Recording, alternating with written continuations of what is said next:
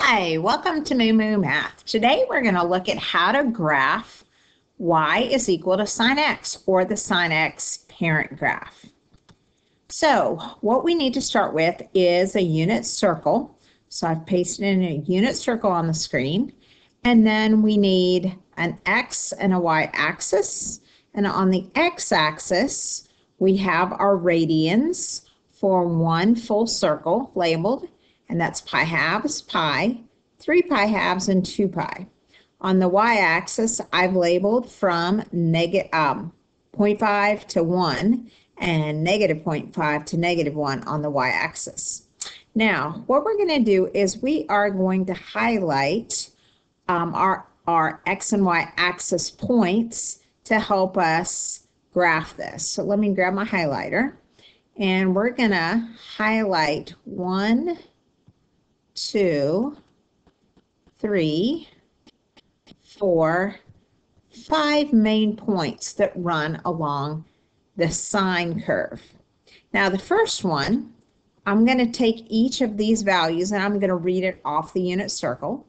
So when x is 0, what is sine x? So where is sine x 0? Let's go to the unit circle and read the sine. Well, the sine at 0 is 0. Because we know it is the y coordinate of this ordered pair.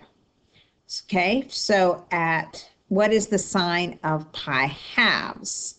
Well, let's go to pi halves and read the sine, the y coordinate, which is the sine, and that's positive 1.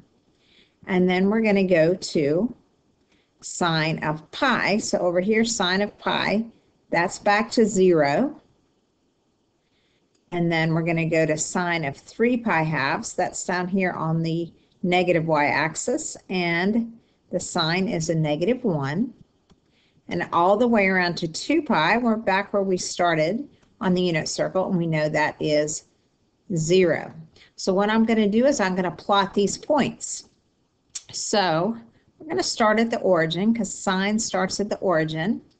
And then when we get to the angle pi halves, our output is 1. When we get to the angle of pi, our output for sine x is 0.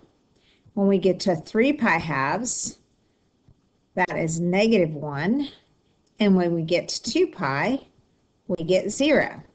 Now, I'm going to cycle through this so you can see a full cycle. And what I have just drawn on this x and y axis is what's called one full period of sine, where you're going all the way around the unit circle and you've looped to graph these 5 main points, which is where you start all the way around the circle and where you end up where you started. And there's a full sine curve. Now you can evaluate these points in between and you'll find that, like, for example, sine of pi fourths, that is the square root of 2 over 2. You can read that off the unit circle. That's right. Oh, that's actually right in between here. But the decimal version of that is 0.707.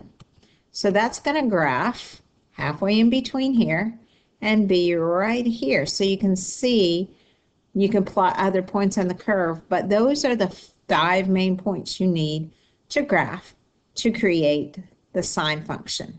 So I hope this video was helpful, how you can take the unit circle, take the y values, which are the sine values, and stretch them out on the x-axis and using the y-axis, and you can see what the sine curve looks like for one period. So the period for a sine curve is the length of 2 pi because it encompasses the distance of one full cycle. I hope this video was helpful on how you graph sine y, sine of x.